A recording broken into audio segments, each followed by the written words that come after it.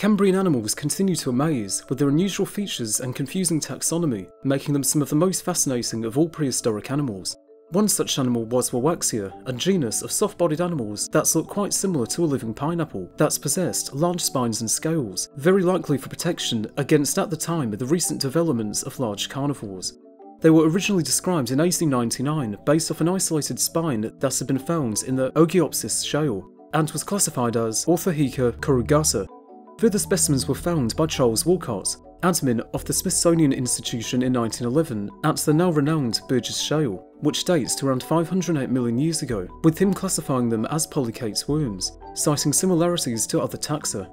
He then reassigned them to the new genus Wiwaxia, which is derived from Wiwaxia, the name of several small mountain peaks in Canada, which itself comes from the Stoney First Nation Nakota language meaning windy.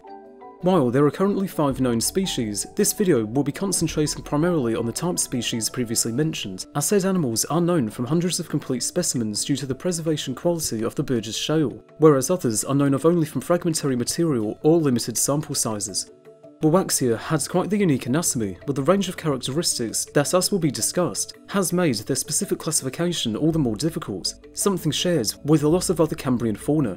They were bilaterally symmetrical and, when viewed from the top, appear elliptical with no distinct head or tail, and appear almost rectangular when viewed from the front or rear. They were also very small animals, being around 2 to 5 cm in length and about 1 cm high, excluding the spines on their backs. Their underside was soft and unarmoured, with most of the surface being occupied by a slug-like foot. They were covered in 8 rows of small ribbed armour plates known as sclerites, which lay flat against the body and overlapped so that the rear of one covered the front of the one behind, as well as forming 5 main regions: the top, upper part of the sides, the lower part of the sides, the front and the bottom, allowing for a good deal of flexibility. They would have served as effective armour, with the root of each sclerite being about the equivalent of 40% the external size, and anchored into a skin pocket for additional strength, rather like mammalian hair follicles. They were also not mineralised, instead being composed of a tough organic, carbon-based biopolymer. It should be noted that the number of sclerites present was not necessarily determined by the age of the individual as would be thought, as study of different sized specimens has revealed that some sclerites would have grown proportionally with their increased size. In essence, it appears that they would have grown by molting rather than growing extra parts. Their most notable trait was, however, their unique dorsal spines, which ran along their back in 2 rows. Usually, the spines in the middle of the rows were the tallest, but they were sometimes smaller due to damage or replacement, with spines being able to be replaced when lost. Although, like many other animals, the replacement rates would have been faster and more complete in younger individuals, which are still in their active growth stage. The spines can be up to 5 cm long, with them also being the most common structure found of them, with them being considerably more numerous than complete specimens. Another defining feature of them was their interior jaw, which had 2 to 3 rows of backward-facing conical teeth, with its position indicating the bottom-feeding nature of them, feeding on seafloor particles that fell from the higher levels of their environment, acting as a rasp to scrape up food items. One specimen of a small brachipod has also been found attached to one of their spines, indicating that they likely did not burrow under the seafloor for cover if such an animal was present, at least at the time of their deaths. Specimens of Wiwaxia have been found worldwide, from Canada, China, the Czech Republic and even Australia, indicating that they were quite the successful genus for the time that they were around.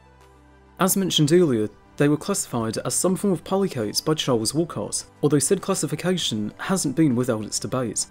Simon Morris, who is notable for his redescriptions of Cambrian fauna, concluded that Wiwaxia was not a polychaete, but instead some kind of shellless mollusk. The difficulty in assessing their classification isn't helped by the fact that during the Cambrian, the main groupings of animals recognised today were in many cases only beginning to diverge. Consequently, many lineages that would later become extinct appear intermediate to 2 or more modern groups, or lack features that would become common later on, hence falling into a stem group. Morris agrees that while there were similarities to polychaetes, he noted that Wiwaxia sclerites appeared different in their construction, as well as noting similarities between their feeding apparatus and a molluscan radula. Continuing studies and evidence has continued to mount for a molluscan affinity, with details on the mouth parts, scales and growth history further supporting this classification, although they were of course quite basal. All in all, I thank you for watching this video on these animals, and that you may have learned something new. If you would like to see more from this channel, be sure to subscribe if you haven't already. And with that, I'll see you next time, whenever that may be.